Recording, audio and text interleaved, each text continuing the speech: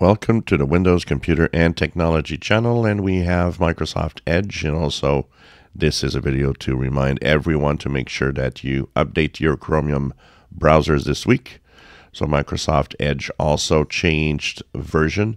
If you go into the upper right three dots and help and feedback and about Microsoft Edge, you will be pushed to version 141.0.3537.57. And this pushes a couple of features. A new version of the PDF reader is now implemented within the browser to improve upon PDF files.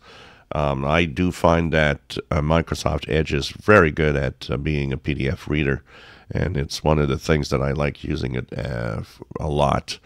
So, and you know, no need for Adobe Reader or anything else. It does it, and it does it well.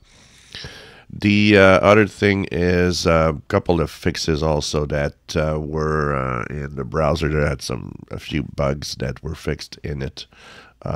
So this is also in there. But of course, the big thing is all the security updates that were in Chromium that are now pushed to Microsoft Edge. So for at least that is the most important for most people.